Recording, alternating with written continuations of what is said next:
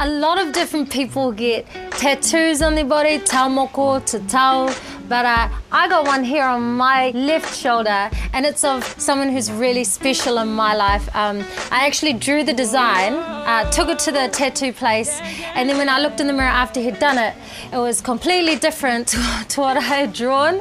So that's my story. Here's more inked for you.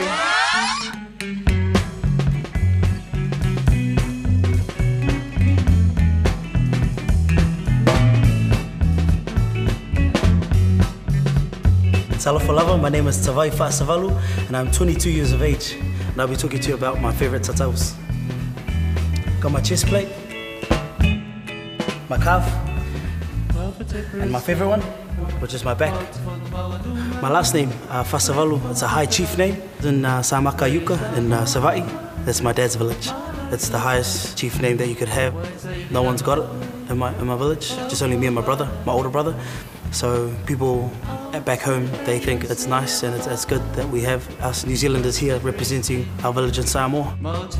My dad at first, he didn't like it, but he grew very fond of it. It took 2.5 hours to do the back, and then I've just added some more on the border around it. So it's not really finished yet. I got it for my 22nd birthday. I decided to do it on my back because it really meant a lot to me, and I'm a performer, so I usually do whātaupati dancing, and I use it to represent who I am, so people know where I'm from and who I am.